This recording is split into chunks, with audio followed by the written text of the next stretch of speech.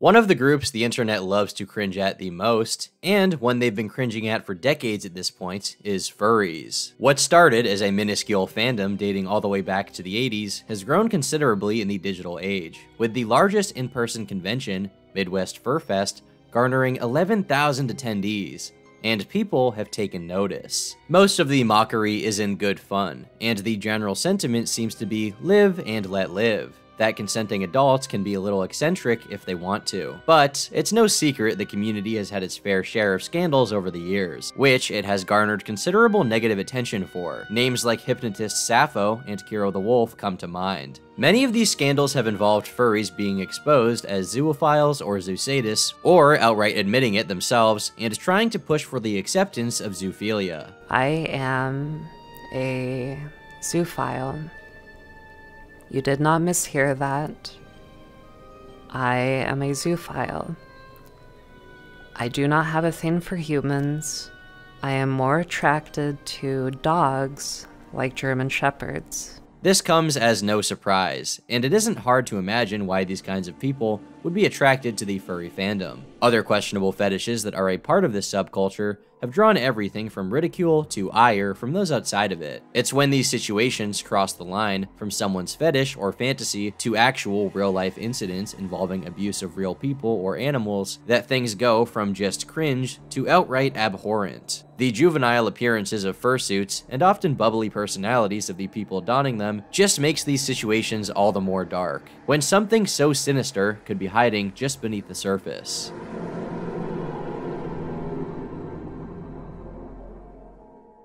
But before I go any further, this video is brought to you by today's sponsor, Bespoke Post. Bespoke Post is a monthly membership club delivering awesome boxes of top-shelf goods from under-the-radar brands. It's free to join, and you can skip a month or cancel anytime. Every month, they introduce their members to cool new products, outdoor gear, barware, home and kitchen goods, clothing, and more. All you have to do is fill out a preference quiz, and they'll let you know which boxes would best fit your personality. Every box has around $70 worth of goods inside, but costs you only a fraction of the value. You'll get a preview of what comes inside to decide if you like it, want to swap it for a different box, or skip the month entirely for no charge. You only pay for what you want. Bespoke Post sent me the Forge, the Billy, and the Parked boxes. The Forge box came with this really cool knife and a leather sheath, which feels very high quality. The Parked box includes this awesome camping chair, which is super easy to transport around in this little bag and is surprisingly comfortable. And the Billy box comes with a camping coffee maker, a portable wood-burning stove, fire starter, and a camp kitchen cleaning kit. To get 20% off your first box, click the link in the description and enter TurkeyTom20 at checkout, or go to bespokepost.com/TurkeyTom20. Okay, now back to the video. Khord Kitty is a fursuiter based out of California. The 36-year-old, whose real name is Gabriel, first became interested in the furry fandom during high school, and has been an active member of the community since the late 2000s, interacting on websites such as Fur Affinity, and attending dozens of conventions in person. His WikiFur page, yeah, there's a furry-specific Wikipedia, if you can believe that, contains a description of his Khord Kitty persona, the backstory of which has also been illustrated in a comic. Khord Kitty was originally a human male named Chris. Chris was cursed when he ran over a cat during a drunken after-party drive. That unnamed cat had a karma spell which cursed Chris. The spell made Chris have to become Khord Kitty. With no memory of her previous human form, Khord's personality is playful, curious, cheeky, and sly. On his YouTube channel, which boasts 11,000 subscribers, he started uploading videos of fursuit dance competitions as early as 2013, some of which have hundreds of thousands of views. However, his interest in both furry conventions and dance competitions wouldn't end in just being a spectator. He was eventually able to scrounge up enough money to commission a suit based on his persona, which he donned at Anthrocon 2014, and looks like the offspring of the Monsters Inc. Yeti and Ori Chef. Using this fursuit, he went on to compete in dance contests himself, totaling 30, and to this day, he still uploads videos of himself dancing to Skrillex, with unbecomingly tight jeans.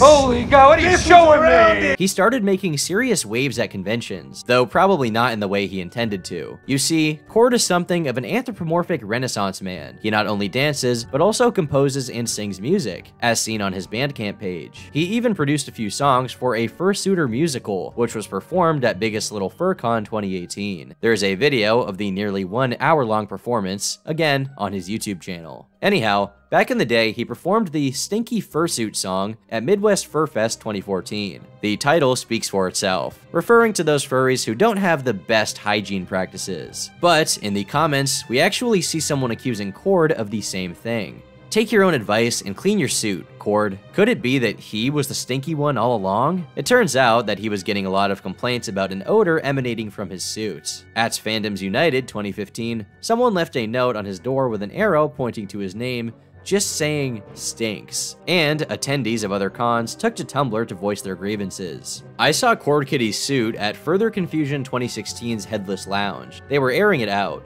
this last weekend, and shudders. That thing stunk so bad that nearly everyone was shoved up against the other side of the room. The poor thing was unbrushed and grimy to the max. I really wish the suit was washed beforehand. Different anon, Khord Kitty's suit is fucking disgusting. He never washes it or brushes it. He was at Rainforest and it smelled so horrid. Whoever said that the one picture that was submitted was a bad picture doesn't know the truth. I avoided him at all costs during that con while in the suit, because I was debuting my suit and did not want him to hug me. Khord seemed to have taken notice of these allegations about the stench. People are popping up saying my suit does indeed smell at cons. This is extremely disturbing to me. I've already utilized all the advice. Someone just told me that one daily shower every morning isn't sufficient to smelling good at a furry con if you're a fursuiter. True? My fursuit popped up on Dirty Grimy Fursuit's Tumblr again. I suck at drying my fursuit at cons. Makes a smell. They assume it's uncleaned. Uh-oh.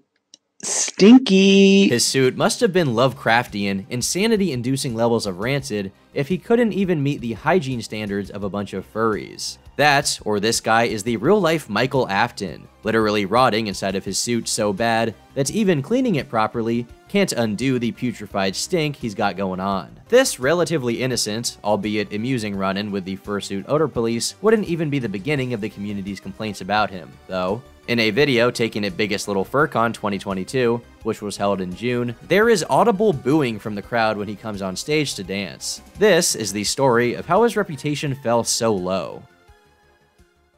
In 2015, Gabe started dating fellow fursuiter Bun Bun, real name Deborah. They would continue dating that year until 2016, when he would propose to her at Furlandia, by which point she was also already pregnant. They would end up getting married at another furry convention, and of course, the bride's father wore cat ears. There was a furry groomsman, and the marriage was officiated by a furry priest. Welcome to the future, ladies and gentlemen. I just hope we also get suicide booths like in Futurama. They seemed like a perfect fit for each other's, well, quirkiness. Yeah, these really did not age well. But it wasn't long before they attracted negative attention onto their newly formed family. For some reason, in 2018, Khord Kitty thought it wise to bring his infant son to a baby fur meetup. Or try to, anyways. He also commissioned baby fur art of his son, or I should say, the fursona he made of his son. For you to grasp why this is a big problem, you need to fully understand the context of the situation. So, if you've managed to be lucky enough to get through your life until this point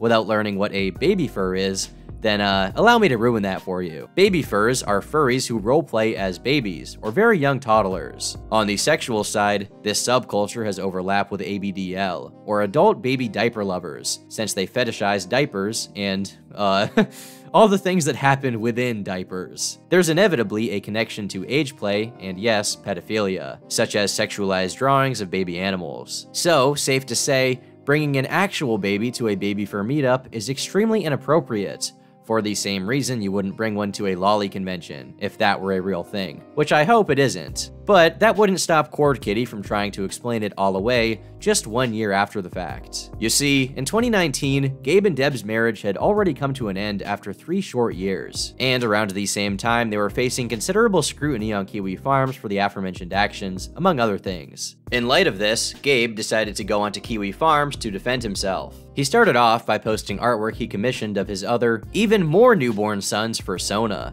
So apparently, the last time I got my son a commission of his persona, this thread freaked out and lost their shit. Well, I just had a second son, and here is the second commission.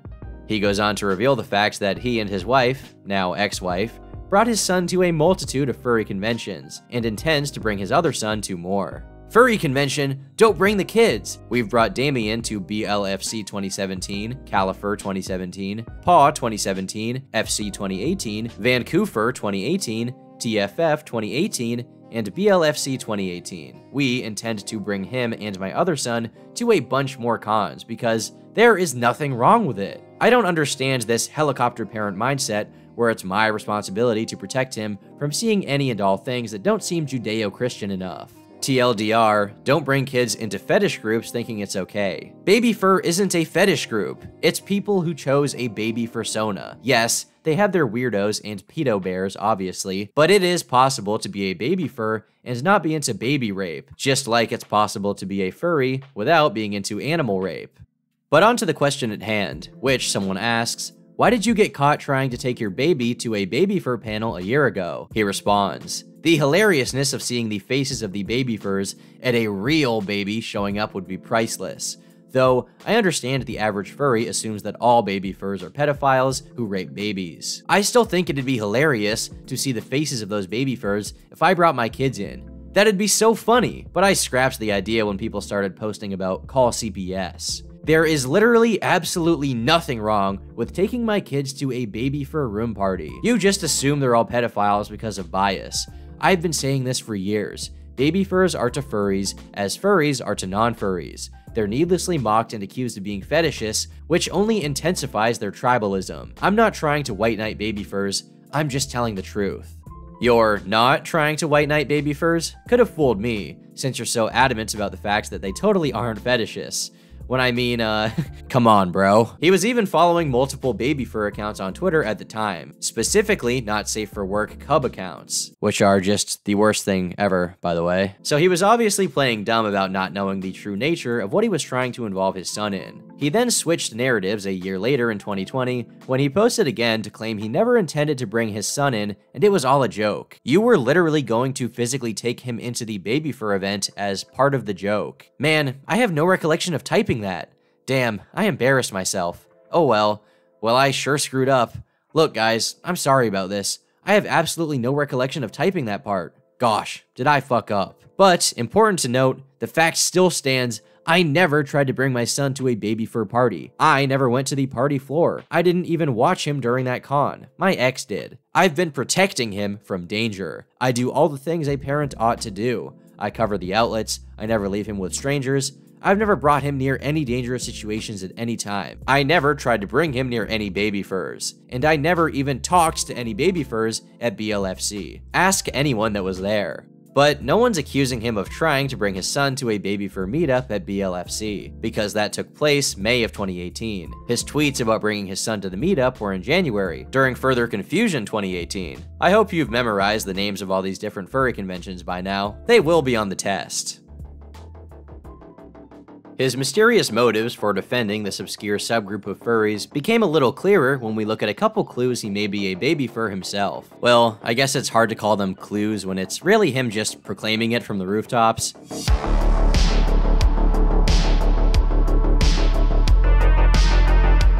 He performed a musical skit called Crinkle Wag, crinkle referring to the sound that diapers make when you walk around in them. He remarked about it on Twitter. I've been super disappointed that after making a baby fur rock song skit 5 months ago, I haven't received a single comment from any baby furs. Someone remarks, maybe that is a good thing. We all know how Fur Affinity treats that side of the fandom. He responds with, hashtag baby fur lives matter. He has way more tweets though. Oh no, all out of diapers. Messages 10 baby furs. Hashtag your network is your net worth. Hey, who wants a swaggy bro hoof crinkle wag? Hopefully no one. He posted baby fur art of his fursona to his Fur Affinity account, and was even in a Telegram baby fur chat, but of course he denies it was him. Yet, this is all relatively innocuous compared to the other information people dug up, like his F list or fetish list, which he created all the way back in 2009. It includes, but is not limited to, age play, inexperienced partners, risk of pregnancy, extreme pregnancy, zoophilia, and barbed wiener, like cat dick. And his persona is also, of course, a cat. So it's not necessarily a reach in my eyes to put 2 and 2 together and figure out that this guy clearly wants to bust it down sexual style on Mittens, a la Shane Dawson. Meow. Hey there, kitty. Meow. Meow. Meow. Meow. Meow. Wait, what? Meow. The inclusion of age play further suggests he's into baby fur material, which makes this situation with his son all the more disturbing. Even in the perfect scenario, where furry conventions are a totally innocent activity for people who just like pretending to be dogs, for you, it's a fetish, and you probably shouldn't bring your infant children into your fetish. Just a suggestion. A lot of incriminating facts were exposed in the wake of the custody battle, as both Gabriel and Deborah were trying to prove that the other was unfit to be a parent. And one such piece of information were these strange pages that Gabe had bookmarked on his computer, being a guide to sex with dogs, a site called Dog YF Questions, and a Zoo Sadist page. Now, he did have an excuse. He only bookmarked that first one to investigate abnormal psychology, of course. However, that becomes a tough sell once it turns out he commissioned art of his persona, a female feral cat, being, involved with dogs. In a Telegram chat, he tried to explain these actions, at the same time mentioning the divorce proceedings with his wife. Do you ever like to save effed up links? Like, links that are the most effed up shit you've ever seen? Have you seen this shit before? But you know what? After I bookmarked it, she screen capped it and sent it to all her friends seeing, "See, this is proof Khord is a zoophile." I remember first finding out about the link when someone told me about the Dolphin Rape Caves Google Maps link. Talk about regrets, lol.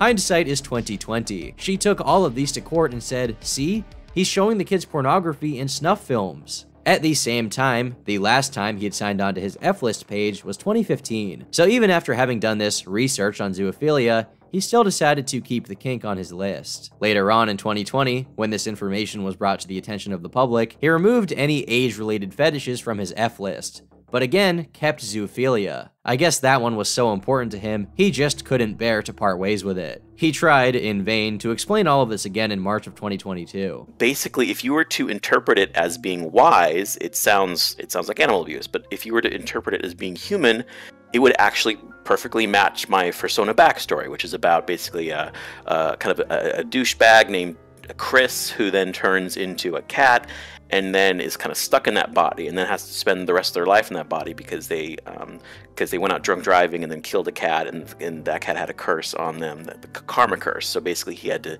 give to the world what he took away. He basically took away a life, so he had to give that life back, and that's the reason why. That's the whole foundation of the backstory. So I was thinking.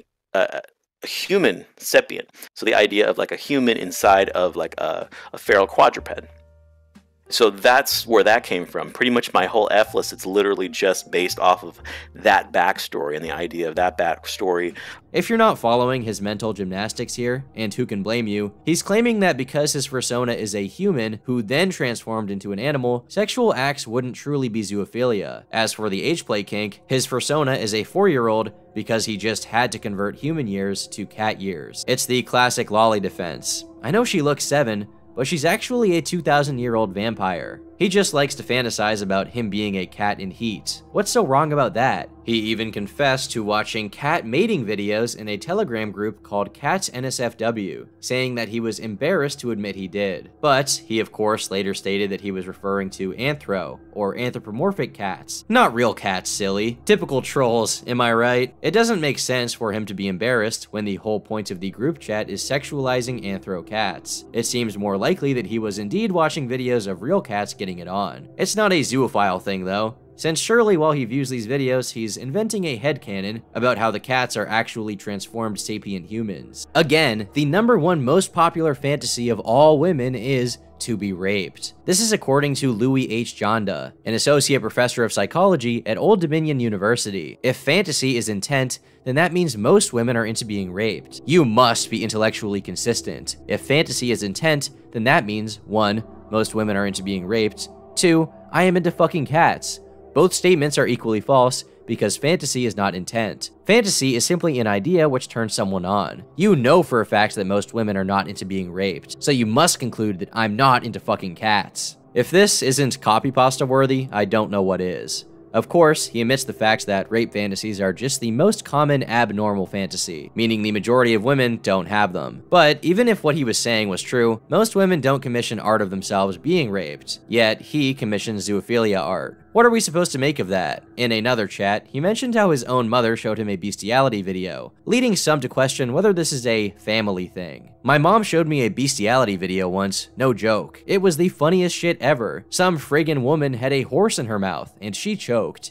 It was so fucked up. That's why I have the chillest family in the world. We laugh at dumbasses. But yes, animal abuse is horrific. He pulled yet another fantastic explanation out of his magician's hat for this one. I'm not really sure. Again, with this one, it's against the rules. My mom showed me a bestiality video once, no joke. It was the funniest shit ever. So before that... Wait, hold on. I just need to read it because like it's like one of your friends went, okay. I assume that's out of confusion. Some woman freaking had a horse in her mouth and she choked. It was so fucked up. That's why I have the chillest family in the world. We laugh at dumbasses. But yes, animal abuse is horrific. Should I PM this dude? I would be like, stop it. So no more misbehaving and sending animal abuse. I must repeat this. I have the chillest dude in my family. Chillest, coolest family in the world. Excuse me. They don't give any fucks. And I'm like, so is this a family thing? No, so basically, okay, let me first rewind. So what KiwiFarms does is it takes everything I've ever said on the internet and cherry picks. And I could add context to everything, but you have to be patient because obviously there's a lot of stuff. So with that, I'm confused. How? So with that one particular comment, one thing I realized was I forgot to talk about the part where the woman was sitting on a bench while this was happening and fell backwards. And that's why it was funny. Now I understand. Why didn't he just say this before? I mean, we've all been there. You're in your room, sitting at your computer, and your mom waddles in, phone in hand, to show you an instant karma bestiality video she found on Facebook. And you're like, well, Mom, that's fascinating, as she giggles like a schoolgirl. Doesn't get much more relatable than that. That's some classic sitcom family humor. I think I remember that episode on Full House. I don't even know if it's Khord Kitty anymore, or I'm watching a Fresh Prince episode. Oh, and who could forget all of the funny horse porn blooper compilations that get posted everywhere? Can't go 5 minutes on the internet without seeing one of those. Believe it or not, there's still more family shenanigans to go around. Literally 4 days ago, my father complimented me and said that the furry porn I drew when I was 16 looked very good. Isn't that amazing? Weird enough of a statement as that is, it gets weirder when you're aware of what exactly the drawing in question is of. In 2002, my parents found a drawing I made of Calvin and Hobbes and Bambi. In 2002, he would have been 16, so the NSFW drawing his father congratulated his son on was of a 6-year-old having sex with his stuffed tiger. Lucky for us, we don't need to stick to pure speculation on this topic, since Deb herself would later post surprising claims on her own KiwiFarms account about the circumstances surrounding the divorce. One of the many reasons I left Gabriel is that I walked in on him allowing Hago, the family dog, to lick peanut butter off his dick. He later admitted to me multiple times he had sex with dogs. Truthfully, the longer I stayed married to him, the quicker I wanted out. I only stayed as long as I did out of peer pressure from my friends telling me that it was the correct thing to do for the children. I wish I left him way sooner than I did, to be honest. He has done nothing for me, except being a huge burden financially and a source of constant annoying drama. Well, I guess the cat is out of the bag. Or rather, the cat has its bag out and the dog is going at it. Unfortunately for Hago, it appears she has been returned to Gabe in exchange for Deb's belongings. Being Khord Kitty's dog must have been so stressful. Hago seems to have taken it out on a random mouse, which Gabe weirdly gloated about and publicized on his Twitter. My dog is officially a murderer. She ripped the leg off a helpless mouse, and I watched it die. R.I.P. random mouse. Oh wait, I think my dog killed a mole rat. I got video of it too. It's disturbing. Wanna see it? Now, maybe I'm not as well versed in interacting with animals as Mr. Kitty is, but it's not exactly the most normal thing to do to immediately have an impulse to show everyone the carcass of a dead animal to strangers online. In any event, I hope that Hago gets a better home to be in, as no one deserves to live with this madman looming over them.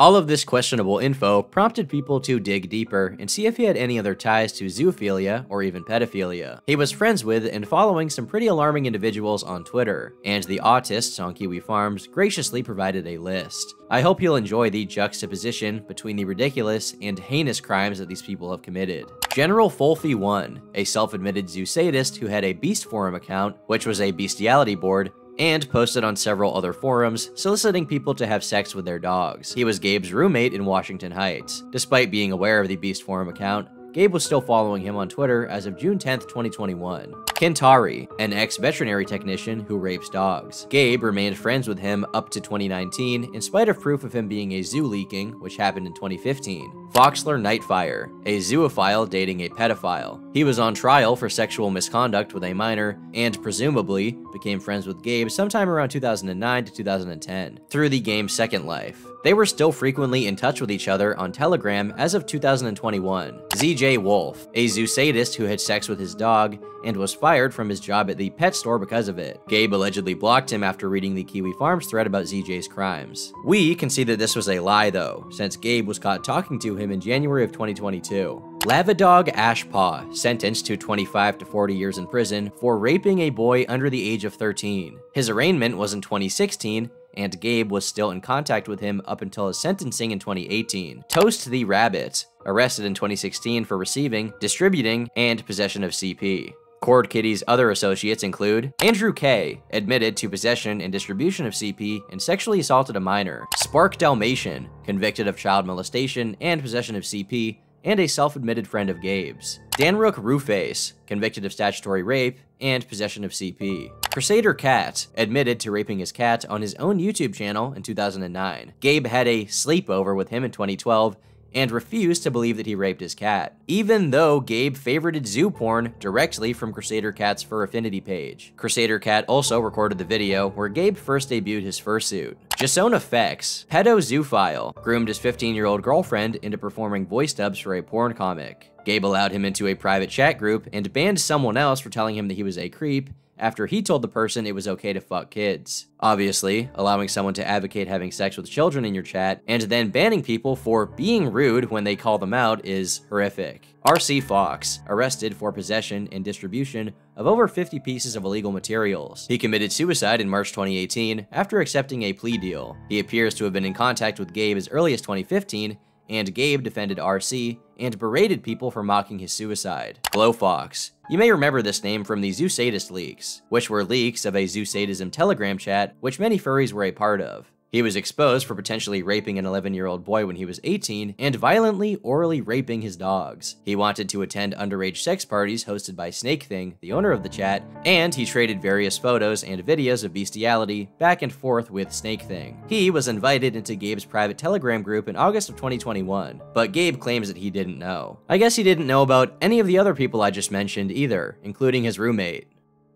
One of the defenses Khord Kitty had used before trying to take his son to the baby fur meetup was that none of his friends had been convicted of a crime, but this is just blatantly false, which we can see with all of the people we just went over. Lavadog Ashpaw, Spark Dalmatian, Danrook Ruface, Toast the Rabbit, RC Fox, Foxler Nightfire, all of these sick freaks have been documented having cub art on their Fur Affinity or Ink Bunny pages.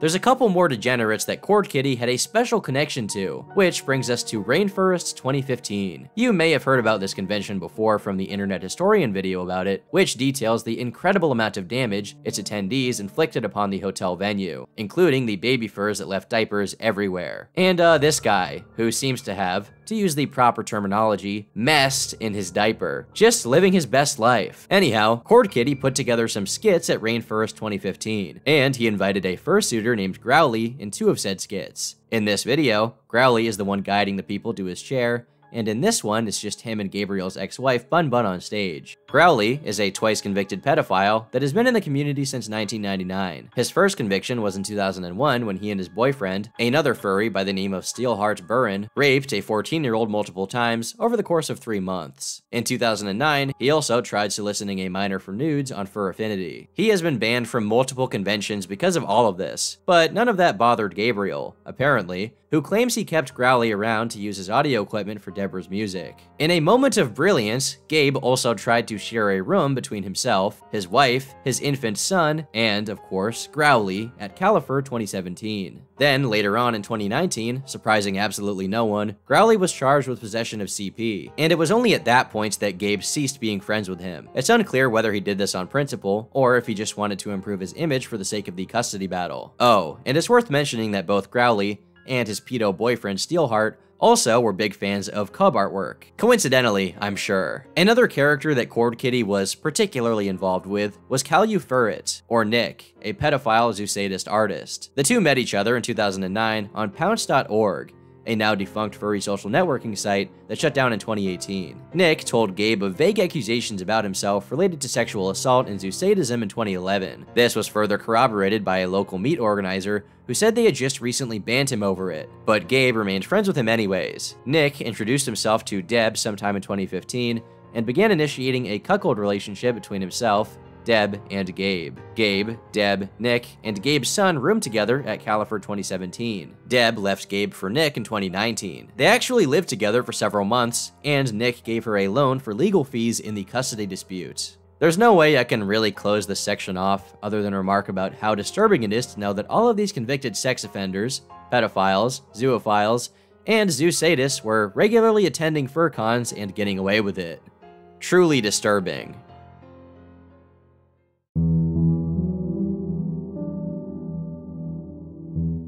In April of 2020, Facebook messages were leaked showing that Gabe had inappropriate contact with a minor. These messages took place all the way back in 2014, when he was 27 years old and she was 17, 10 years his junior. It was technically legal, but the age gap and her evident vulnerability made the whole thing reprehensible. The messages read bottom to top, and it's become immediately evident that he repeatedly steered the conversation into sexual topics. He talked about lewd art he wanted to commission of their two personas, which he eventually did commission. He even gave her advice on losing her virginity, which is an obvious red flag for how much less experienced she is than him. Their interactions weren't limited to online conversations, though. Gabe was intent on meeting up with her and getting naked in front of her, to which she responds, "I don't know. No boy has ever gotten that far with me. I wouldn't really know what to do." So he says, "Okay, I'll keep fapping. See ya." Eventually, he must have gotten his way, because later on they talk about the experience, specifically her being scared about his exposed genitals. She also expresses her apprehension towards sexual activity in general, considering the bad prior experiences she's had with guys, specifically her mom's boyfriend who supposedly tried to rape her. She specifically states her worry that Gabe will do the same. I guess, to be honest, in my mind, all I see is me seeing it, and then you getting the wrong idea and having your male urges take over your body. But he tries to rationalize her out of this line of thinking and convince her he's trustworthy, obviously so he can get what he wants. He says, "Oh no, I think that's something dom guys do. I'm more of a switch/sub. And if that happened, you should kick me in the balls and then run away and never return, right? If any guy or anyone tries to rape you, kick them in the balls, poke their eyeballs, and run, run, run." She responds, "Yeah, you're right, but still, I have this feeling inside me that something bad will happen to me at your house today, and as much as I try, I can't shake the feeling." She was even having nightmares about sex, but of course he keeps trying to coerce her. Well, the good news is I'm giving you 100% control over what you want me to show. You can say, "No, keep it in there," and I will. Or you can say, "Okay, I'll see it," and I'll be like, "Okay." The fact that he's using such infantile language to discuss such a mature topic and situation just screams grooming, and calls attention to the clear fact that the person he's trying to engage in sexual behavior with is not ready for it. This is another one of those things that he tried, in vain, to defend himself for on KiwiFarms. My entire life, I believed the don't have sex with people more than a 10-year age gap difference, and that's all. It's one of those subjects literally no one has ever talked to me about. I hadn't seen any posts about it. Simply put, a local furry said they were yiffy on social media, and I talked to them about it. Mutual flashing happened. That's the worst of it. We watched Princess Mononoke, ate pizza, and I invited other furs over to watch movies and hang out too. I didn't try to hide any information about that. We're still friends. In response to a call-out thread about him on Twitter, Gabe messaged someone in February 2022 trying to explain his actions. His defense basically boils down to claiming his friends and family saw nothing wrong with what he did, but considering the fact that his friends are all sex offenders, his dad liked his furrytron CP, and his mom watches horse porn comedy videos, I don't think their moral input means much. At the same time, he makes the bold claim that he never asked her to do anything sexual at all. You're telling me you and your parents see no issue with emotionally and sexually taking advantage of a minor? One who confided in you, an adult whom they put their trust in when they were already previously sexually exploited by another adult? To be perfectly honest, my point of view was, this person is the legal age of consent, it's their choice. I felt perfectly moral because everything was legal and nothing in my life experience would tell me otherwise. And still, no one is telling me there is anything wrong with it, including my friends and family. He exposes just how warped his perception is when he talks about her being the one in control, since she was a strong, independent black girl living in a dangerous neighborhood and dealing with drugs from a young age, ignoring the parts where she talked about being abused. He probably should have taken these things as red flags, that this girl, who wouldn't even have been out of high school yet, might have been psychologically scarred, rather than quote-unquote domineering. I don't feel like I exploited her because all I had from her was friendship, a friendship which lasts till today. She was flirty, more domineering, I was more submissive, and I was going with the flow. Neither of us felt uncomfortable at all. I mean, she needs to be domineering. She was a proud black woman living in one of the most cutthroat boroughs, and she was a drug dealer as well, unsure when she started dealing drugs. She was in control the whole time, and my goal was to make sure I was as chill and normal as humanly possible. The person he was talking to responded, "Oh, buddy, you just made things so much worse for yourself. You do realize that adultification within the black, if not just POC, community is rampant, right? Even the way you describe her as a minor is hypersexualized. You think it's fucking cool that a child was a drug dealer? Do you really think she was cutthroat? Or maybe, just fucking maybe, she had to put on a tough front in order to deal with her trauma, something you are now plainly admitting to exploiting." Oh, and while he was at it, he did more horse porn apologetics just for the fun of it. Your mom showed you horse bestiality and you thought it was funny? What was funny about it was that the woman choked and fell backwards. The karma was the funny part. A lot more of their explicit convos moved over to Skype, so we don't have access to those, and it's unclear whether he engaged in these kinds of conversations with any other teens. But 3 months before this incident, he uploaded a video called My Little Pony Vor, at the end of which he wished a happy 18th birthday to someone named Shade, which meant he had to be interacting with at least one other minor. Some others on Twitter claimed to have interacted with Khord Kitty while they were minors, but we don't have much evidence beyond that. OMFG, Khord Kitty. This is bringing back old memories of YouTube in 2016. He used to talk with me on there when I was 12 or something. He didn't say anything sus from my experience, but it's still hella weird now that I look back at it, how he would constantly message me, lol. Khord used to chat with me on Facebook, back when I joined the fandom at 16/17 years of age, and he just came off as a creep. This unhinged madman just couldn't keep himself from ranting and raving, in the process writing some simply astounding texts. Since none of you have any familiarity with the meaning of the word pedophile, let me teach you. Pedophile, less than 11. Hebophile, 11 to 14. Ephebophile, 15 to 16. Teleophile, 17 or older. Please educate yourself if you can. I'm a teleophile. There. Now you've learned the definition of pedophile.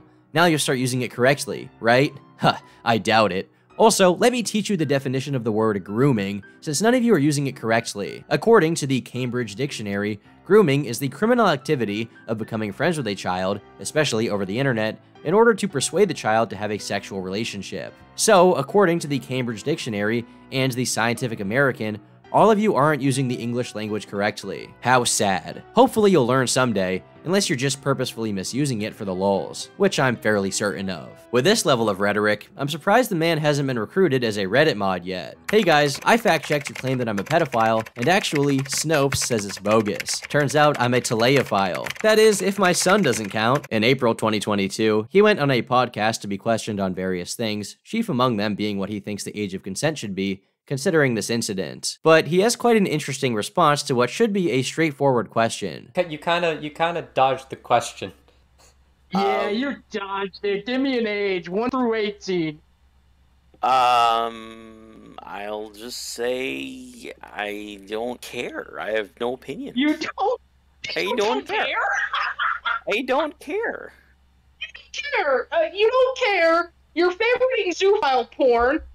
You're losing your children in custody battle. You're a fucking winner in my book. First, he says he thinks the laws are just fine the way they are and implies that his answer is 18. But considering he violated that barrier himself, it doesn't seem he's being quite honest. And when he's asked to give a specific age, he reverts to saying he doesn't care. Really? You don't care what age someone is considered to be able to consent? What if the age of consent was 3? Would you care then? He went on Twitter to try to clarify, but only ended up making things look worse for himself. I care very deeply about people following the law, including age of consent laws. What I was saying was, I genuinely don't have any opinions about what age the US government chooses in their legislation. I don't care if they raise or lower it. I have zero opinions on it. Again, I ask, what if they got rid of age of consent altogether? Would you have an opinion then? Obviously, he does have an opinion. He just wants to conceal what it actually is. He messaged the podcast host on Discord to express his displeasure with the flack he was getting. I have zero control over the fact that 1,000+ lies are spread by insecure people. That has been, is, and will be the source of my life problems. Gullible people are murdering Ukrainians right now. They executed Jews during the Holocaust. And right now, they are trying to stop me from making more contributions to the furry fandom. They will lose, just like your associates will lose. If I needed to change, then my life would not have the success that it has. Like my favorite actor, Johnny Depp, the problems are external and not internal. And I've chosen to take a stronger effort to not validate my external problems with a response. Good night. Somehow, he managed to compare people hating him for his take on age of consent to Holocaust victims, Ukrainians, and Johnny Depp all in the same breath. Now, without any irony or jokes attached, I want to say that these people are real, with real infant children, associating with convicted pedophiles and putting them in danger. Regardless of how much entertainment we can milk out of these lolcows, it becomes a serious problem when it spills out and puts innocent safety in jeopardy. It's bad enough for a kid to have to go through their parents' divorce. It's worse when your parents are demented, zoophilic pedophiles who never cease to expose their insanity online, along with pictures of you on their social media accounts, which will follow you forever. Hopefully, this guy's kids come out as unscathed as possible from this whole ordeal. I've been Turkey Tom, thanks for watching, and until next time, leave me alone. I've heard it 1,000 times before, and it's just not that funny anymore.